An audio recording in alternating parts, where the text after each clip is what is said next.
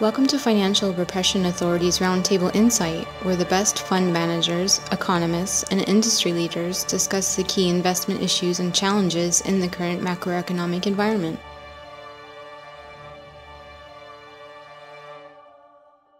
Hi, welcome to FRA's Roundtable Insight. This is Richard Benuli. Today we have Charles Hugh Smith. He's author, leading global finance blogger, and America's philosopher, we call him. He's the author of several books on our economy and society, including A Radically Beneficial World, Automation, Technology, and Creating Jobs for All, Resistance, Revolution, and Liberation, a Model for Positive Change, The Nearly Free University and the Emerging Economy, Pathfinding Our Destiny, Preventing the Final Fall of Our Democratic Republic, also Will You Be Richer or Poorer, and recently a book, Global Crisis, National Renewal, a Revolutionary Grand Strategy for the United States. His blog of twominds.com is one of CNBC's top alternative finance sites. Welcome, Charles. Thank you, Richard.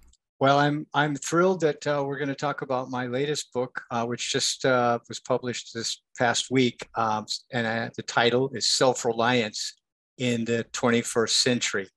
And the reason why I titled it in the 21st Century is the most famous essay about self-reliance, at least in North America, is titled Self-Reliance by Ralph Waldo Emerson, who wrote it in 1841. And in that era, Emerson was describing self-reliance as independence of thought and action. And he used terminology that's quite modern, which was striking in that more traditionalist time. He said that we should all be our best selves, because that's what we alone can do, is to be our best selves and to not follow others' footsteps, to make our own decisions. And so this independence of thought and action is kind of the essential foundation of self-reliance as Emerson was describing it. But the interesting thing was, back then, the economy was much more localized than it is today. In other words, most people got their food, energy, water, and had their work right there in their locale. Even if you lived in a city, your food source was within walking distance, right? or a short distance away, and you were creating a lot of the household necessities yourself or trading for them with your own labor. So that localized, sort of much more self-sufficient economy is in really stark contrast to the economy we have today, which I would describe as hyper-globalized and hyper-financialized, meaning that in many cases, the things that we rely on, essential elements in our lives, such as food, such as tools, our work, that these come from thousands of miles away. And we can also say that the same thing about financialization, that a lot of people are living off the wealth of what you and I know is basically just leverage and credit. It's not the creation of goods and services and jobs that's creating the wealth now. It's speculation based on leverage and credit, and gaming the system, insider trading, stock buybacks, all that stuff. And so people are relying on that bubble wealth and thinking that they're going to be just fine. But there's a difference between having some money and being self-reliant. That money is not necessarily self-reliance. And self-reliance is not exactly self-sufficiency. Like Emerson's friend, Thoreau, famously lived on a little cabin that he built himself on Walden Pond, on land owned by Emerson, by the way. And he wrote about being relatively self-sufficient, and by today's standards, radically self-sufficient. But he was not his skill set was not uncommon in 1841. I mean, he grew some beans, he foraged, he built his own, cabin. All those skills were common in 1841. Now we have very few people have those basic skills of self-reliance. So you and I have each are on our own paths to increase our self-reliance. And so before we started recording, you made a really good point about the educational system, the vast difference between then and now.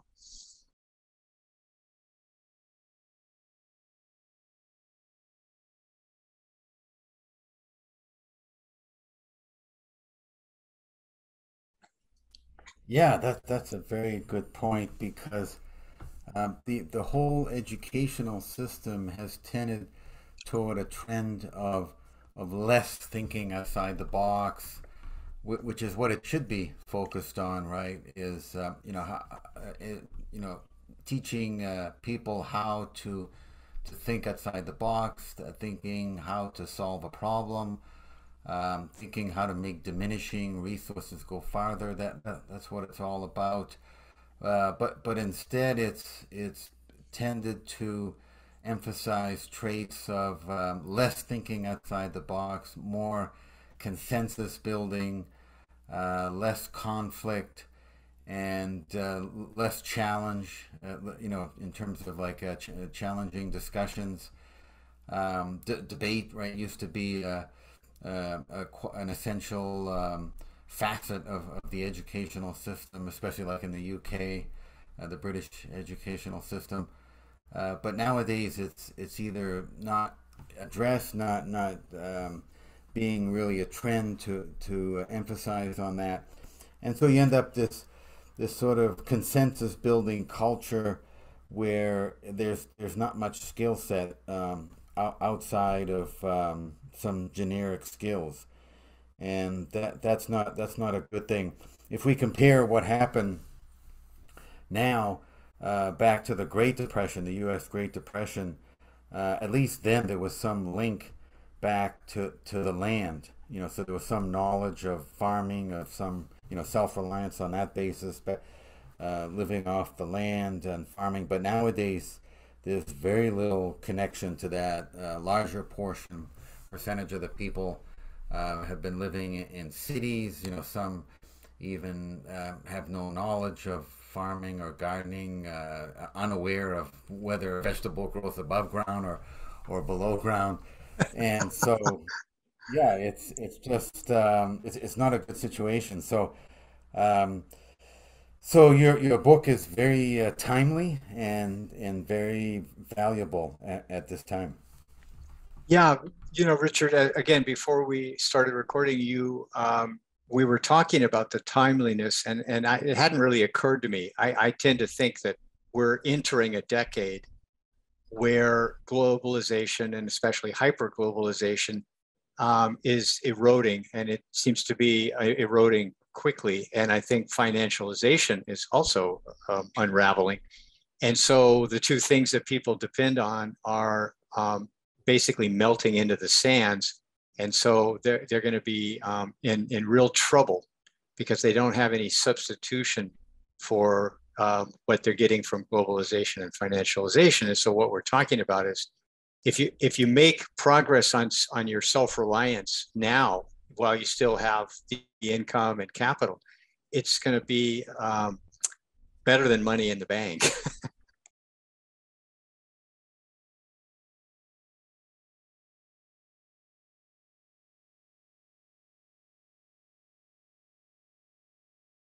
Yes.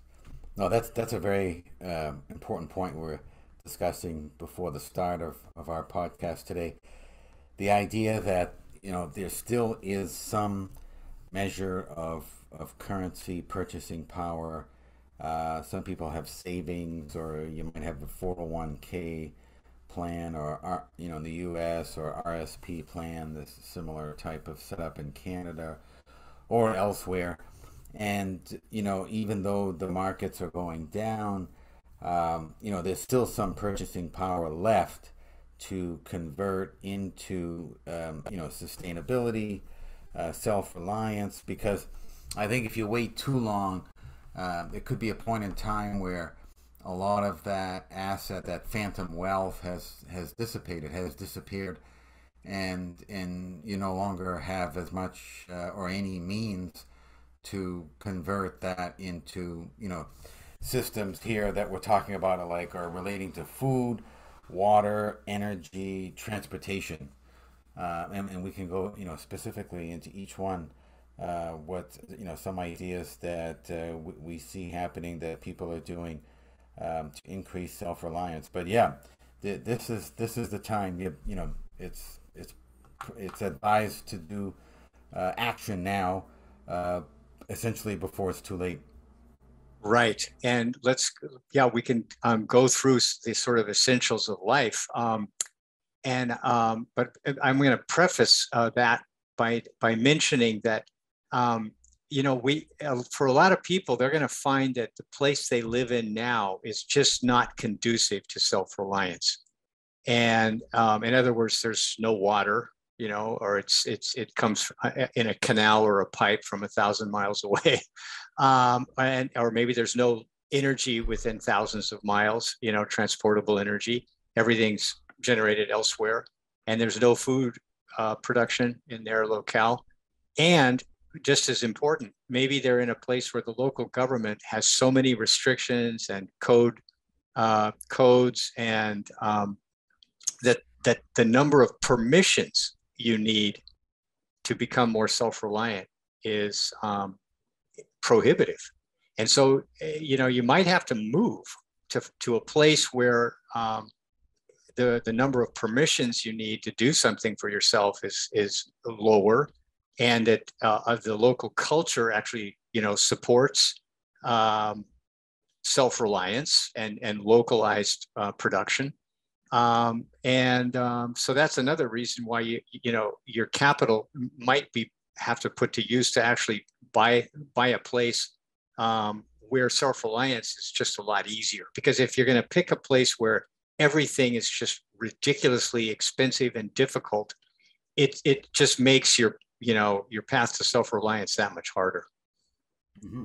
And it doesn't necessarily mean you should move out west, or where there's more wide open spaces. That's not necessarily the answer, because a lot of these places out west are either desert areas, dry. There's challenges with the water supply, level of rainfall. There's certainly a lot of places back east, in the eastern U.S., eastern Canada, locations where there's sufficient good amount of rainfall, lots of trees. So there's lots of resources there, right? You got timber resources, water resources, and just a climate that's more conducive, right, to growing food, and it's still very, very quiet spaces, like up in the hills, and these could be not too far from major metropolitan areas as well. No, you're absolutely right.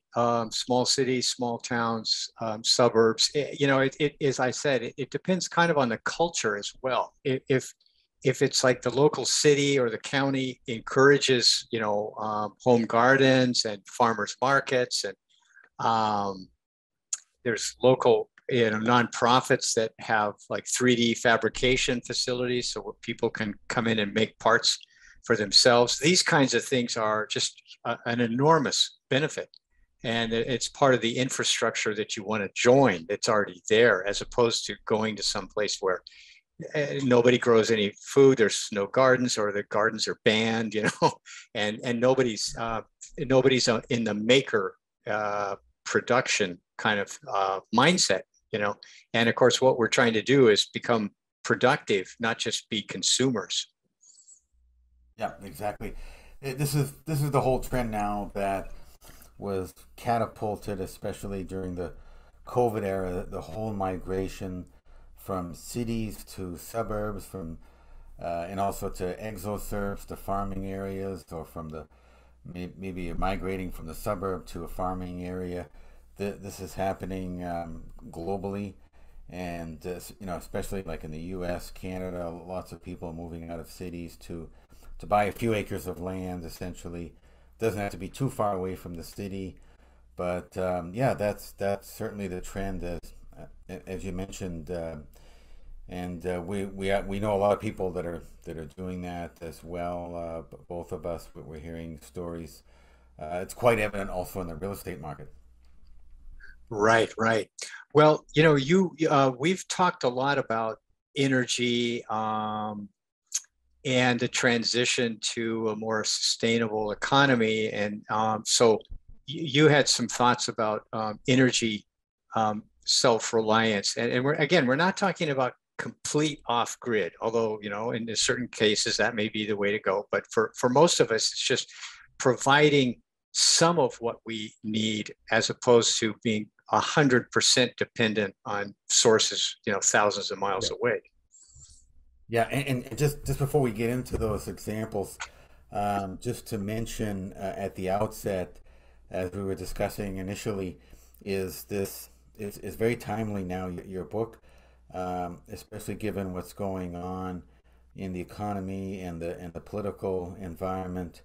I mean, we've been through the COVID challenges, and then there's this whole World Economic Forum Great Reset that has been launched during this time period, and a lot of it is about governments using that opportunity to get more control on the people, given all the challenges with unsustainable debt and unsustainable unfunded liabilities, like on the pensions, is what's really driving it at the highest level. And so it all comes down to an answer or a theme of trying to become as independent as possible is the best solution to to preserving your freedoms, your liberties, and your way of life. Otherwise, you'll become dependent and you'll become subject to control at the whims of politicians. So we like to say, try to look towards the Amish and the Mennonites as a model, actually. Of I know, many of us can't go to that level of self-reliance, but I think that's a good model to look at. Your thoughts on that, Charles?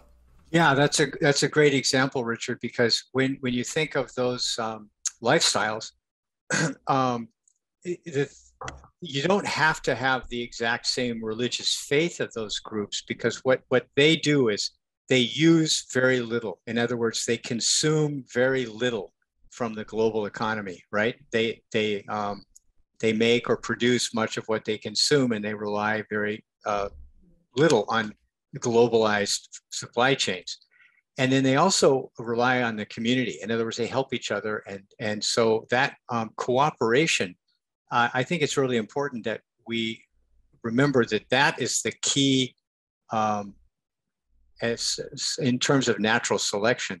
The key advantage of the human species is our ability to cooperate, to share information and share resources and help each other. And so I think, in my view, self-reliance in the 21st century it requires going back to the community model, where you don't have to produce everything yourself, because someone in your community is making more of one thing that you could use, and you're making more of something else, and then you can just trade. And this is of course that's basic, small scale capitalism, going back to the Bronze Age, right? Yeah. You create a surplus and you find a way to generate a trade that you get something that you value, and in exchange for what you're producing. And so the key is that we're producing something, and it can be a good, a product, or it can be a service that we can then trade in our local community, and then that creates this communication, and we're helping each other, and we're lowering our reliance on global supply chains. And I'll give an example from my life. I mean, bicycles are not useful in the dead of winter, of course, in many places, but it just as an example of a very simple technology. Well, during the whole COVID supply chain disruption, I was talking to guys and they couldn't get parts for their bicycles. In other words, all these things are sourced from Taiwan or, thousands of miles away in Asia. And so it's like, well, wait a minute, even a simple machine is now dependent on the global supply chain that is very easily broken. That's not smart. That's not a smart way to live. So if you have a bicycle, number one, get a few spare parts for things,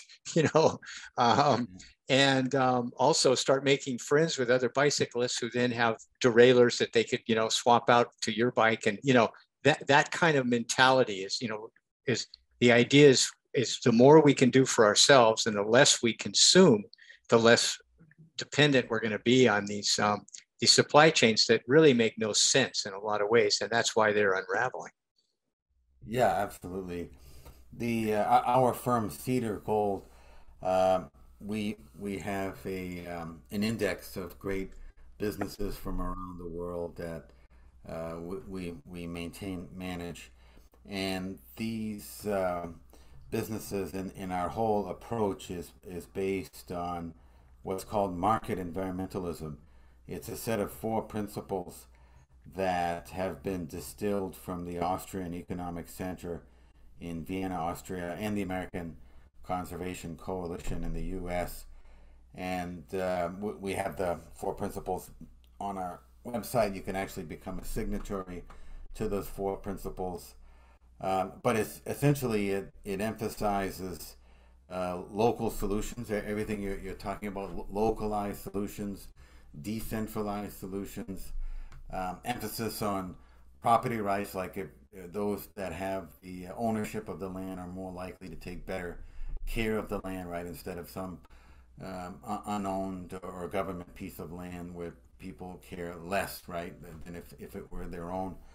Also emphasis on innovation and technology solutions. So it's all about the natural market, and less about agenda-based environmentalism. And so that's a big difference, and we think it makes sense. It works, as the examples you give, not only in your most recent book, but in all of your books. You emphasize these principles and examples. So that's really good to follow. You're right, and if we were just to describe a localized productive economy, then of course those principles are exactly what we what we would pick, right? That's what we'd say. This is optimizing a localized, very productive economy, because we're not in shifting from being a totally dependent consumer to being a more self-reliant producer of essentials and valuable goods and services. That we're not going to be creating value, in the abstract. We're going to be creating it within our own communities, right? And so, and I think the other good point that we've talked about before is that there's a lot of opportunity here. It's like the bad model of capitalism is there's one factory or one distribution center in town, and then that's it. You're totally dependent on 1 or 2 industries or 1 or 2 companies for most of the jobs. Well, that's a very fragile system. So the kind of localized innovation economy is like has a lot of opportunity for people. Like, what are you interested in? Well, then one of Emerson's sayings is, do the thing and you shall have the power. In other words, just start doing it. Yeah. And a lot of people, I think, are absorbing that idea and going, well, I can try a garden, right? And then they discover that it's satisfying, and then it's fun to share, what you've grown with other people. And I want to make the point that one of the things I'm trying to emphasize in the book is do what's easy where you live. In other words, if you live in a temperate climate, well, then grow potatoes, because potatoes grow really well in poor soil, and they're frost resistant, et cetera, et cetera. And, where I am, a tropical climate, well, then you grow what's easy, which for, here is taro and breadfruit and, things like that. And so I think we've gotten away from the idea that you grow what's easy and works well in where you are. And for a lot of places that might be dairy. I mean, there's just so much variation.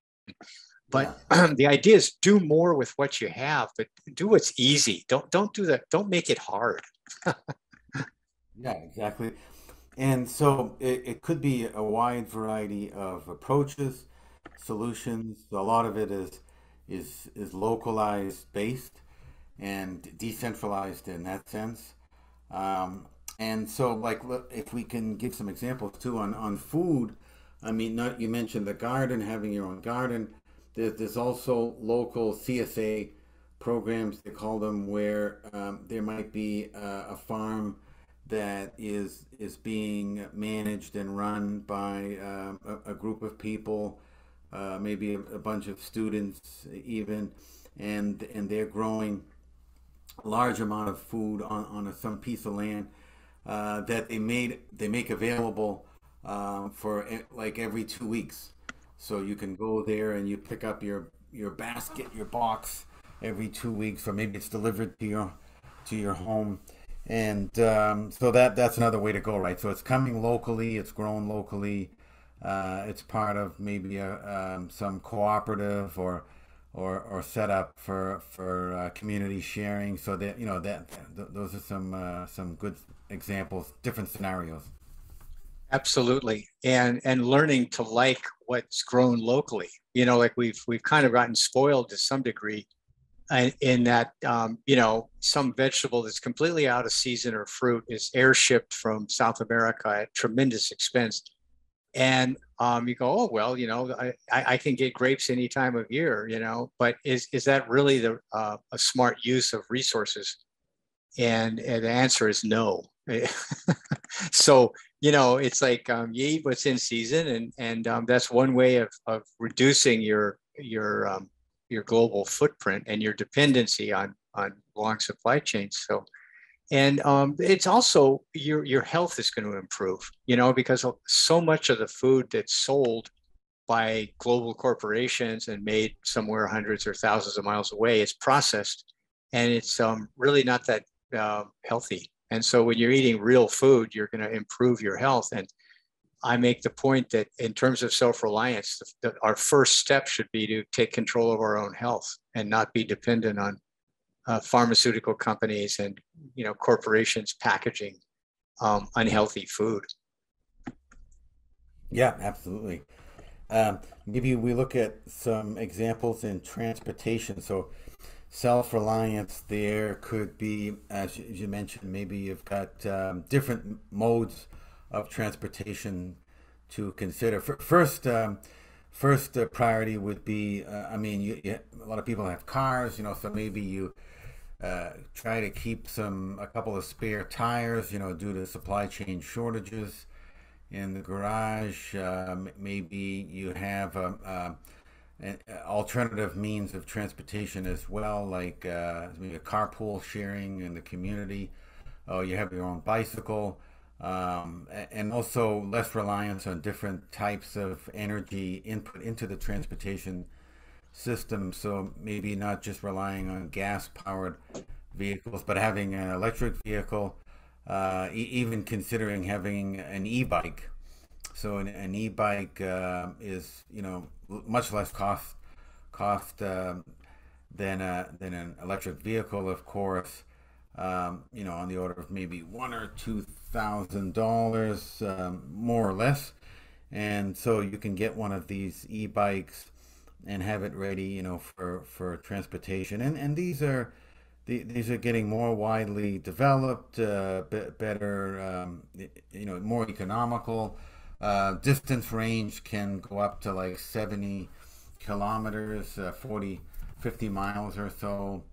So you've got a good distance to go down to the nearest Costco and pick up some stuff, some groceries. Some of these e-bikes are actually cargo type, so you can carry a lot of stuff. They're made to carry things, either people or items and stuff. So there's lots of things that can be done there. Your thoughts, Charles? Yeah, I think that's a great suggestion. Is the cargo bike, whether it's human powered or an e-bike, it's an example of a technology that already exists. There's nothing particularly fancy about it, but it's like hyper efficient compared to taking a 2 or 3 thousand pound vehicle or a 5,000 pound SUV or pickup truck and going to go buy, 5 pounds of something. And the e-bike uses far less resources. And I'm not that familiar with the technology, but my assumption based on just the simplicity of the basic vehicle is it's more likely to be repairable. And so that's one of the big things about globalization and financialization is it's been planned obsolescence, right? Everything is now made to fail in a few years so that you have to buy another one.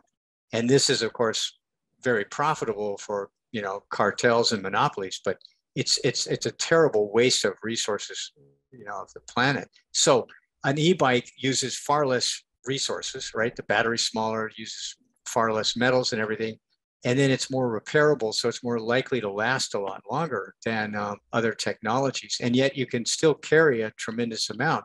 And in fact, I just saw from Wired Magazine, an article describing how when there's like an emergency situation, like where the power is out in a region, maybe there's been a natural disaster, then cargo bikes can carry a tremendous, consequential amount of essentials into a place where there's power has been out or there's been disruption. So that's a very good example of leveraging technology, but in a way that uses a fraction of the resources of the current economy and yet gets better results, in a lot of ways. Mm-hmm. And you can charge your e-bike with a single panel, in other words, I know if you can spend like say 25 or 30,000 for a very large photovoltaic system, you can get a system that will charge your EV vehicle. But obviously, the smaller the scale, the more likely it is that we can afford it and it's going to work for us. Mm-hmm. So as you say, there's quite a range of opportunities, and just having backup batteries is a good example, and just using less. Figuring out, buying super efficient appliances and just figuring out ways to need less, and then you consume less, and then it's just that's self-reliance. Starting at the ground level is just to need less, consume less, waste less.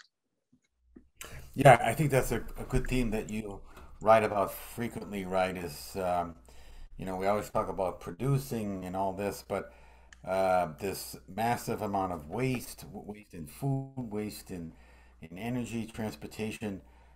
So, why not consider more higher efficiency, whether it's through innovation, a new business process optimization, perhaps, or just simply conservation techniques, in different ways. Your thoughts?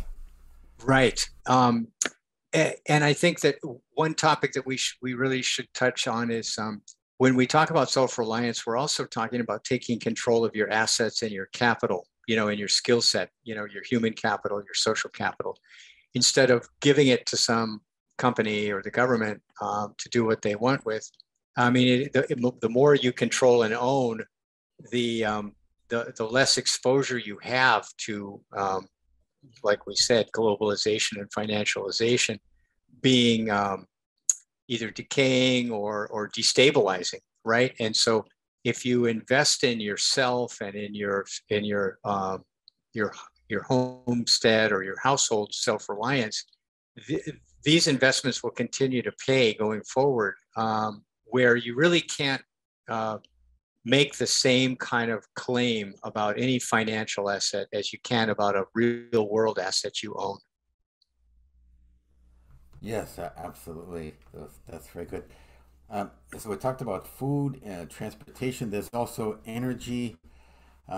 You mentioned batteries and charging batteries. So this is another interesting area for self-reliance. I mean, you've got in a home, you may have potential for getting a generator. Now, it could be gas powered, or could be natural gas or regular gasoline or diesel powered. But there's also a new trend now in solar generators. This is a box that's usually made with a battery and some other additional electrical equipment in, to make it an output of different electricity. It could be DC or AC. You can also charge these initially in the home in an electrical outlet or with a solar panel. So it's quite flexible, and it essentially serves the same purpose as a solar generator. So that this again increases self-reliance. Of course, you might have solar panels for the house or wind power, wind generators. And then the community as well. I mean, they can be on the trend, right, from the transition from fossil fuels to other forms of electricity energy generation, which has an emphasis now on nuclear fission, eventually to be also including nuclear fusion, hydro, geothermal is another one. So that there's a big energy transition happening, and this is a whole new subject that we probably can do a whole podcast on. But yeah, the whole energy crisis, especially now happening in Europe, you really need a transition and a migration strategy to get from current state to a future state. You can't do it overnight without a plan. So that's a big problem now, in terms of the energy crisis in Europe. You just can't get rid of fossil fuels overnight. There needs to be a transition and migration plan. Your Right. thoughts, Charles? Yeah, and I think that fits into our theme of self-reliance, because I forgot which analyst pointed this out, but he pointed out that an electric vehicle, it's only as environmentally sound as the source of electricity. So he said an EV in northern China, which relies on burning coal, he said 90% of the electricity that's going into your EV is from burning coal. So how environmentally sound is that? And the answer is it's not. So just having an EV isn't really the answer. You need to be in a place where you're close to hydroelectric or geothermal or a nuclear plant. You have to have a source to charge your vehicle that's actually environmentally sound. But I also want to mention in fossil fuels, like you can have a scooter. And again, my whole thing is, I don't think it's so important that, you say, I'm not going to use any fossil fuels. What's important is you use as little as possible. You use it efficiently. So like a really simple motorcycle, it uses very little fuel. It takes you anywhere you want to go. And or even if you're going to have a car, if you have a cheap, easy to repair, high mileage vehicle that's going to last 20 or 30 years, that's actually environmentally sound if you don't have to drive that much. If you've located, if you've arranged for remote work, so my thing is, if you need 100 gallons of fuel every week just to survive, that's a lot different than if you only need 5 gallons, right? And so if you want to structure your life to use the least amount of fossil fuels, not just to save money or anything, but just because it means you're no longer as dependent on the system. And it's a lot easier to find 5 gallons of fuel than it is to find 100 gallons.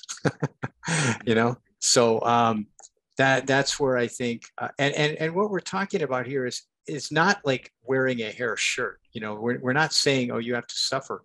Actually, your life is going to improve dramatically the more you take control of your health, your energy, your food, your water, and where you live, your local culture. The more you participate and cooperate with others, your life is going to get so much better. And I mentioned in the book that the green, the blue zones. This is a book that came out a while ago talking about where are the communities where humans live into great old age, into their 90s, and are still quite healthy.